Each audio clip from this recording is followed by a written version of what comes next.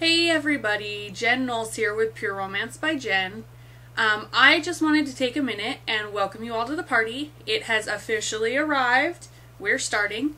And I just wanted to take a second to talk to you very briefly about the two kinds of products that we offer. So we offer products that are related to your sexuality, and we offer products that are related to your sensuality. So for those of you who are unsure, because they do overlap from time to time, sexuality and sensuality, the kind of nitty-gritty difference is sexuality is really what you see is what you get. That's, you know, your physical sexual appeal. And sensuality is what makes you so darn attractive aside from the physical. Okay?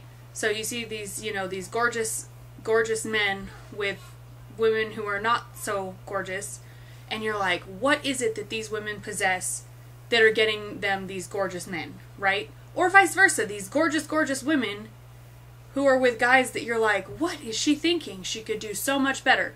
Well, that's where we get into sensuality versus sexuality and what really attracts a partner. So I just wanted to take a second. I'm going to share a quote with you that I found online that it really kind of struck me when I was learning about the difference between sexuality and sensuality, and it really stuck with me. So I'm going to kind of read it to you. So it says, being sensual is a soundless, intimate conversation with another. It's a dance, a duet, and when a sensual being decides to be intimate, it's extremely pleasurable for both parties and can almost be considered a divine act. Okay, first of all, I read that and I was like, whoa, a divine act. That's setting a pretty high bar for everything that we do, right? So let me take it back a second and talk about what is going to make a person sensual. So sensuality is going to be really a factor of a couple things. It's going to be your confidence, which is not only your physical confidence, but your emotional confidence, your willingness to open up. It's going to take into account this, wonderful little thing called pheromones, which we'll talk about in a second.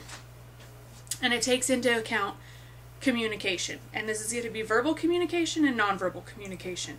So we're going to talk about all of those, and I don't want to bore you with a long drawn out video, so we're going to do it quickly. Okay, so confidence. This is how you feel in your own skin.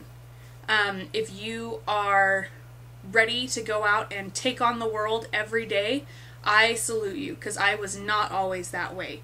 And I still have days where I'm just not feeling taking on the world. So throughout the presentation, I've got some products that are going to help you with your confidence, because they're going to make you feel good. They're going to let you know that other people are finding you attractive. You'll love them, okay?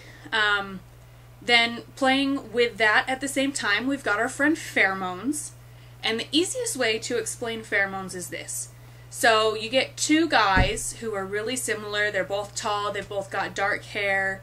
They're both physically attractive. And they go to the gym. And they both get super sweaty and kind of smelly. One of them, at the end of this, seems more attractive to you than the other. Why? Can you explain it? Probably not, right? Well, let me tell you, it's our good friend pheromones. And it works both ways. Women have their natural pheromones and men have their natural pheromones. And pheromones are really kind of that sexual attractant that's totally subconscious. So what they are is they're tiny little olfactory, means smell. So they are, they're smells, but they're imperceptible. Like, you don't walk up to someone and say, your pheromones smell really nice, because we don't really realize that that's what we're smelling. Because they are so minute that they're hard to interpret as this is what it is. But they're a subconscious cue that lets us know that we find this person physically attractive, aside from what we take in with our eyes. So confidence-wise, we do have products that are infused with pheromones, and these are going to work based on your body's chemistry, your pH, and the pheromones are going to amplify your natural scent, I guess, is the easiest way to put it. They're going to amplify those olfactory sensors that your body releases.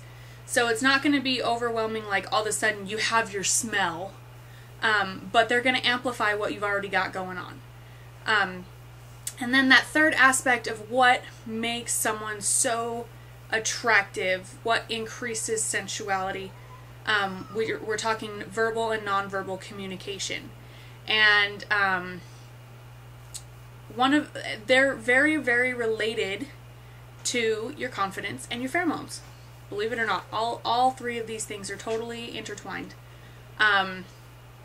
So when you are amplifying your pheromones, it actually does something for you too. It boosts your physical confidence, and that makes your nonverbal communication all the more appealing. It makes it more effective, more inviting.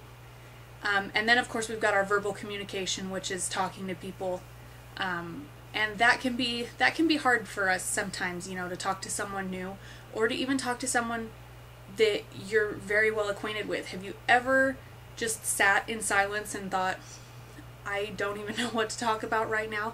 Well, the comfort of being able to sit in silence with someone is fantastic, but wanting there to still be communication and actual conversation is also a wonderful goal. So I am going to present a couple options to you in the next video that's going to help boost your confidence, amplify your pheromones, and increase communication, especially with your partner.